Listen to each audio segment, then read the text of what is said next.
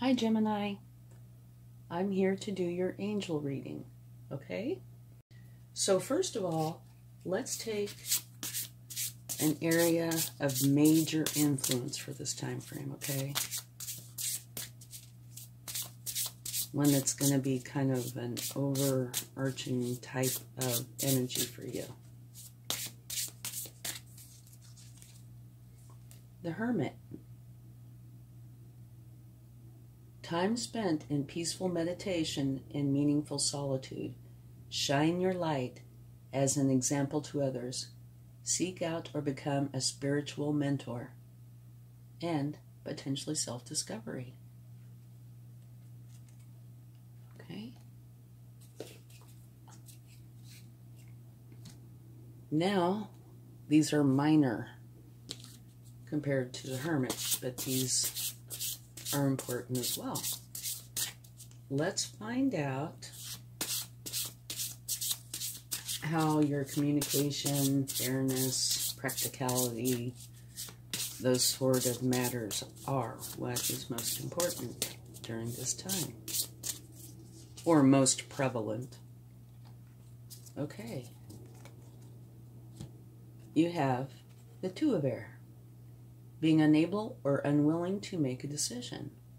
Follow your own heart rather than trying to make others happy. Pretending there is no problem maybe, or over-analyzing the situation. Okay, it mentions in here following your own heart, which relates back to the Hermit, I think. The Hermit goes within to find spiritual you could say enlightenment, but where they fit in, where they want to go, where they want to be. So I can see how this would really apply to that. Okay, now let's see how your strength, how self-assured, lively, fun, that kind of energy is for you during this time.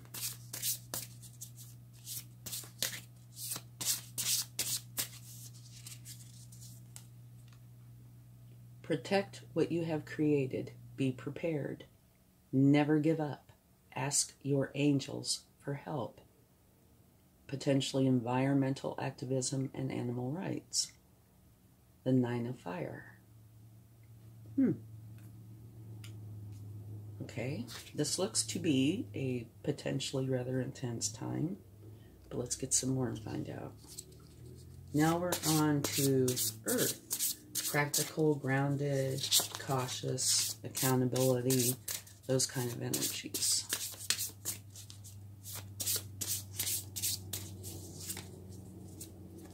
You have the Page of Earth. Scholarly, cheerful, dependable, mischievous. Time to get to work. An excellent opportunity presents itself. Happy news about your career, promotions, or scholarships. Potentially a new area of study. Okay. Now let's go on to Water or Cups. Let's find out about your emotions, potentially psychic abilities, your nurturing, sensitive side. Let's see what's important here. Children or childhood. Revisiting old dreams or plans, embracing your inner child, the return of people or romances from your past, romanticizing how things used to be. Okay, so let's take some more cards and then we'll talk about this a little bit. Okay, let's see what the wisdom of the Oracle would like to add.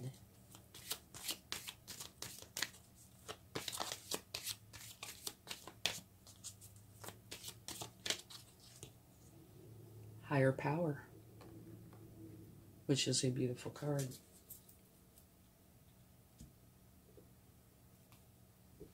And now, take one for the Spirit Animal Oracle.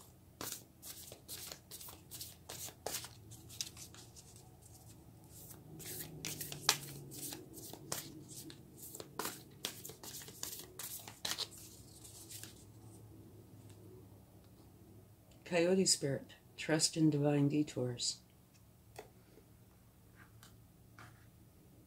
All right. And one more. These are chakra cards. Let's see if there is one particular chakra that's either in the forefront or that you need to work on or that there's emphasis on, that sort of thing. Your crown chakra. All right. Now, please remember, only take with you what resonates, and what does not resonate, just leave behind, okay? And don't forget to check your sun, moon, and rising signs for a more complete picture. Okay, so, trust in divine detours. That means to me that something might be going, obviously, the way you had planned, or that you were steering yourself towards. There might be a detour of some sort. And it says trust in it. Okay, so if something comes up during this time, remember this, and, you know, if you need to find out more, because it might end up being something really wonderful for you.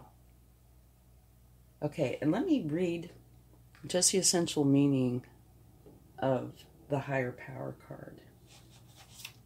Okay. The very short version. Conscious contact with a higher power, the presence of the divine, seeing source energy in all things, committing to a partnership with spirit. And that actually fits beautifully because the hermit is doing that very thing. Time spent in peaceful meditation and meaningful solitude. Shine your light as an example to others. Seek out or become a spiritual mentor. And self-discovery. Maybe that's got something to do with the divine detours. Sure looks like it could. Okay, now, on to the air swords, which is all about communication and fairness and being practical. Okay, it says being unable or unwilling to make a decision. Follow your heart rather than trying to make others happy. Pretending there is no problem or overanalyzing a situation.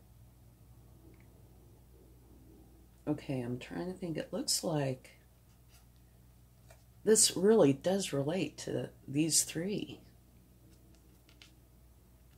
Being unable or unwilling to make a decision. Is that because you are trying to take others into account, but it's not what your heart wants? Yeah, that's what it looks like. So, you need to try to look within, like the hermit here is saying, and find what is right for you. And include that in your decision making. Protect what you've created. Be prepared. Never give up. Ask your angels for help. To me, it all is fitting in very well. This one might maybe be the oddball, but that's okay. That's good. It's a good oddball if it is. Time to get to work. Maybe it's not. Maybe it fits right in. An excellent opportunity presents itself. Happy news about your career, promotions, or scholarships. A new area of study. Yeah, maybe it does fit in. Because here it's talking about, you know, going within, a spiritual enlightenment of sorts, finding where it is that you want to go. Either physically, or I would say it's more internal. But yeah, fits right in. Okay, and here, revisiting old dreams or plans, embracing your inner child.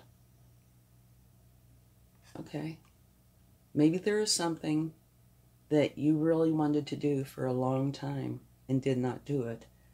for whatever reason, maybe practical reasons, thinking of your family, you know, who knows? Well, you would know. I don't know, because it's a general reading. But maybe something from a long time ago that you wanted to do, you did not do, but now you are considering it.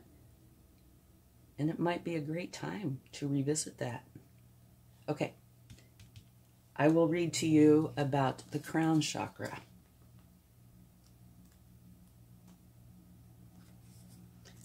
And the key words for that are, I know.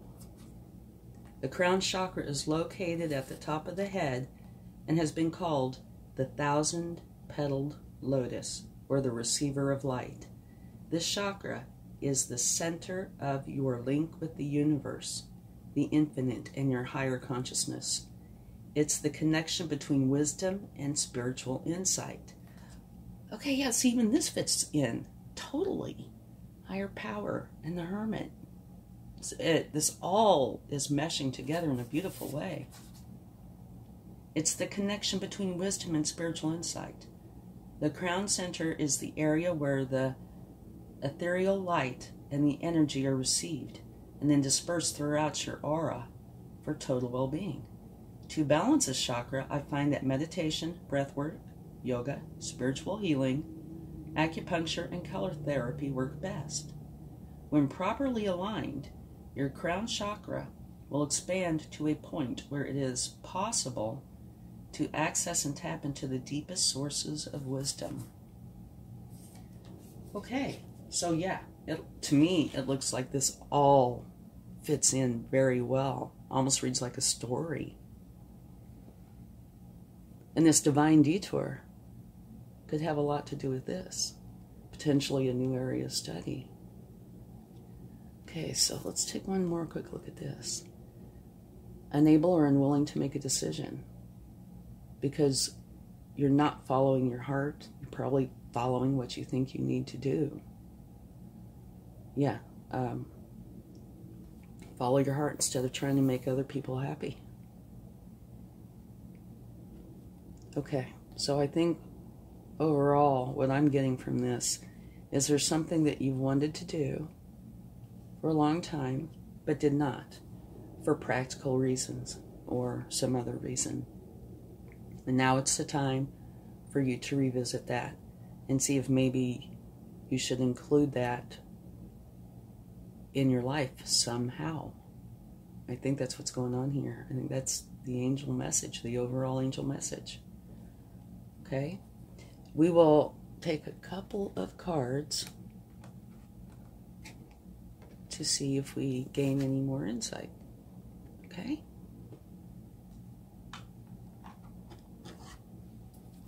Let's see what we get.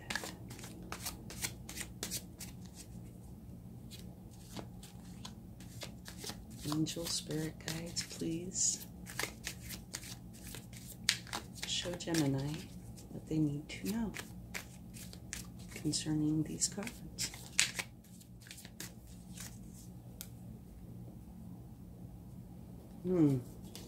Get a couple more.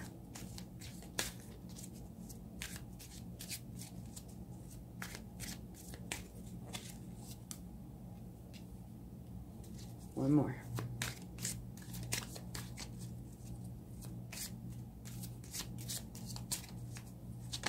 Ooh, and we had one that fell out, so I have to go get that.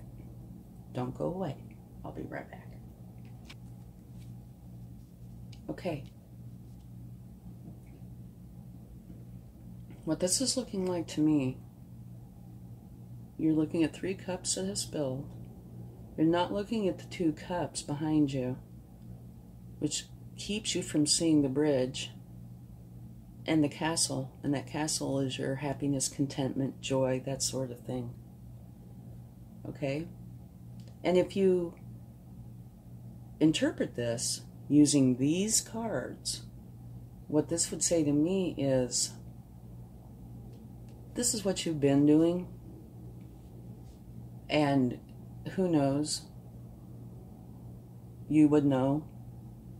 I do not, but it looks like you have spent like I said, using these to help interpret this, a fair amount of time, maybe it's your career or how you behave, you know, your external self, in a way that you feel is best. But you've been not doing what it is that's in your heart. And so to me, it's saying, turn around, look at these.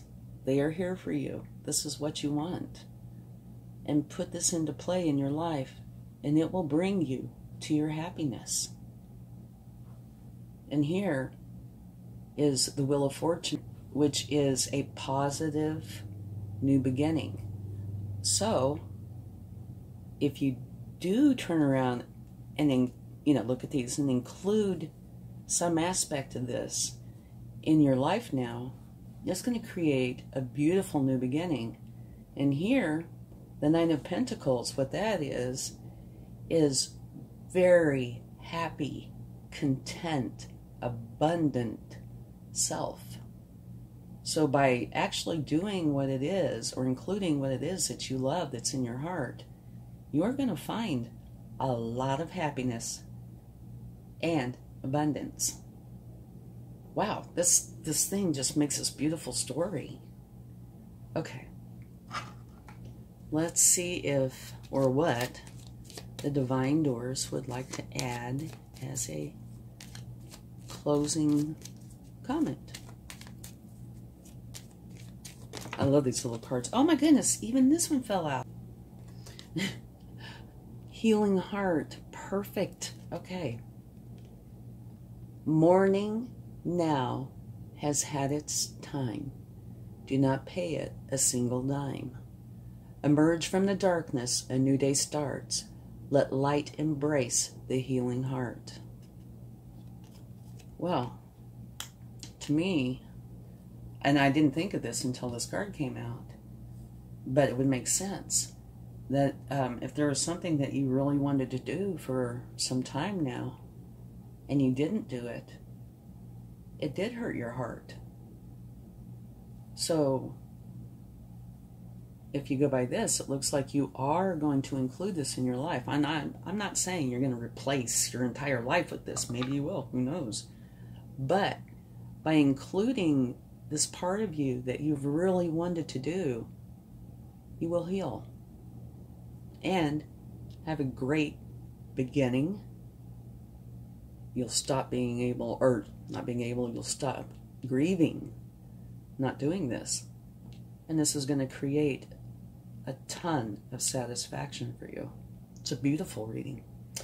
Okay, let's get a turn. What do we have here? We have a cherub. Oops, sorry, cherub. It looks like they are playing an instrument. I don't know if it's a lute or what exactly.